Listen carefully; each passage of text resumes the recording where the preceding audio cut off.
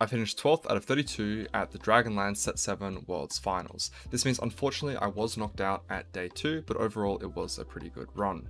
Overall I'm really satisfied with my progress as a player and decently happy with my performance as a whole. In this video I'm going to be showing you 6 things that I learnt as I improved from day 1 regionals all the way up until my final day at Worlds.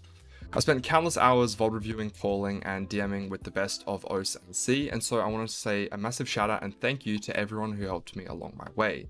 I would never have gotten to where I am without all of the players that helped me, and I talked to a lot of people, but the 6 that I wanted to give a special mention to are Keith, Angora, Jose, Kade, White Fox, and Reunic, as I feel I soaked the most amount of information from these players in particular, from my regionals prep all the way up until Worlds Day 2. I learned different things from each of these players and it was really valuable learning how each of them thinks about the game differently, and so today I want to share 6 individual takeaways that I took from each one of these individuals.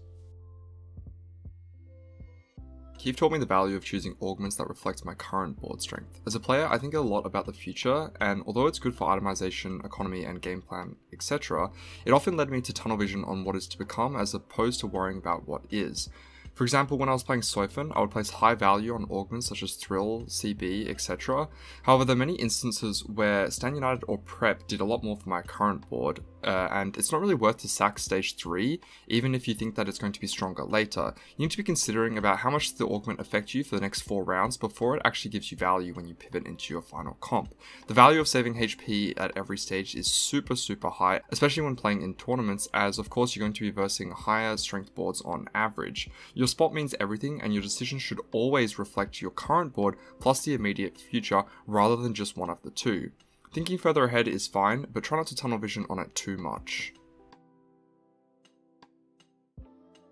Angora taught me how to roll at high value timings. This set I learnt a lot about how to manipulate econ traits early to enable yourself to do a 3-5 level 7 roll down or a 4-2 or 4-5 fast 8. However, with Angora, I learned that you shouldn't be tunnel vision on just rolling at certain intervals and rolling all of your gold when you level. The value of rolling just a few times here and there at different points in the game is far more valuable than saving that extra 2 to 6 gold for your major roll downs. A common mistake I would make is playing a dead unit when I could just roll 1 to 3 times to find my next in. I learned how to apply this into my game and found myself rolling at 3-2 and 3-5 in a lot more of my games, allowing me to save HP for my eventual 4-2 or 4-5 official roll down at 8, which allowed me to play a much stronger board on average, which is extremely important, especially in a tournament environment. This saved my low roll games as it increased my HP going into stage 4 and 5. Jose taught me to value board strength over econ in a lot more of my spots. In day 1 of regionals, I put far too much faith in Astral Econ. He taught me the value of playing for strength, especially in a tournament environment, where on ladder I would get away with greeding Astral and Econ too much and never get punished. When playing at the top level, you can't afford to greed as much. Not only do you get gold for winning / streaking, but maintaining HP advantage is much more valuable, especially because you can't play for the win out in certain lobbies, as the average board strength will be much higher, and players can cap boards a lot higher than certain comps. I learned the value of pivoting out of econ in stage 3 and not greeting double econ when I didn't need to be. This allowed me to learn how to force pivots in stage 3 and gauge lobby strength and act accordingly. I improved significantly after day 1 of regionals, and his VOD review significantly helped my performance in day 2 and 3. Kade is a very strong player when it comes to saving your gold and getting to level 9. He taught me the value of gold to cap boards higher, as there was a few instances when I was looking to cap my board a little bit higher on 8 than I really needed to.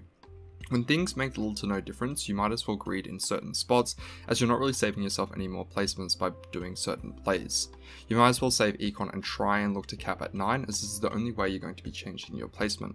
The most notable was not caring too much about replacing Braum, as when you're changing Braum into an Idis, depending on your itemization, it's not going to be making a significant difference. So for instance, in this case, I could have just Nico'd my Xayah and played for extra gold, and the only reason you would really know to do this is just by valuing how cheap and how strong Braum is as a unit this set, and knowing the small things like this allow you to save gold in positions and gain yourself placements. Especially in a tournament environment, you want to try and minimize your greed, but knowing small things like this from Kade's game knowledge allowed me to cap my board higher than otherwise would have.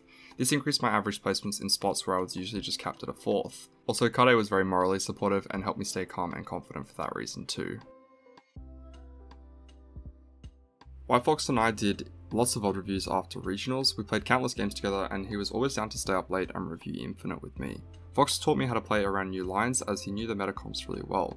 He spent a lot of time with me working on Seraphine Graves as it wasn't a comp that I knew that well going into regionals. However, going into Worlds, I feel like it was one of my most well-prepped comps. He taught me the true value of itemization in this comp, and of course when you're playing TFT, you can never greed BIS. However, it's a little bit different with Seraphine as you need specific items to make the comp work, and so it's for this reason that I only really leaned into Seraphine Graves if I had the augments and itemization to do so. And it's for this reason that my average placement in Seraphine in all of the scrims was actually really high. It's just a shame that I only got to play it once out of the 10 games in Worlds, but of course when I finally did get the line to play Seraphine Graves, I managed to get a second and it was so close to at first, but Rain's board was just a little bit too capped. And so it's for this reason that I'm extremely grateful that I learned how to play around certain lines, because you can't grid BIS in every situation, and so knowing to lean into certain comps at different instances is really valuable. Runic taught me how to play meta comps going into day 2 and 3 of regionals. He's a player that takes a lot of notes and studies lines very well, so he was very knowledgeable about certain trait breakpoints which were very strong in the meta. And luckily for him, he got knocked out day 1, so he put a lot of his efforts into me reaching day 2 and 3, and I'm super grateful for his insight. We played a few Varus and Deja games off stream, and although a lot of people thought that Xayah sucked in the patch going into regionals, I learnt the power of 4 and 5 swift shots and managed to use it in a lot of my games, especially in day 3. I ended up learning the Xayah line quite well, and then I even brought it into Worlds as I played around swift shot spat. Knowing the difference between 3 and 4 swift shots was really helpful, as I didn't often play more than 2 swift shot. However, learning these breakpoints was crucial for me to build really strong boards at 8 whilst being able to go 9 in certain spots. Overall, I'm super grateful of everyone that helped me prepare. Everyone's put in a lot of hours of their time that they didn't have to, and I look forward to returning the favour next set when one of them makes it to Worlds. #Prage for a C slot. Thank you to anyone else that I didn't already mention. All the chatting in stream, all the short DMs I had for others were still appreciated. Thank you to all the fans for supporting me. I love streaming my grind to Worlds and I appreciate each and every one of you. I will be back stronger for set 8, back-to-back Worlds, and this time we're winning it all. That's it from me, bye for now.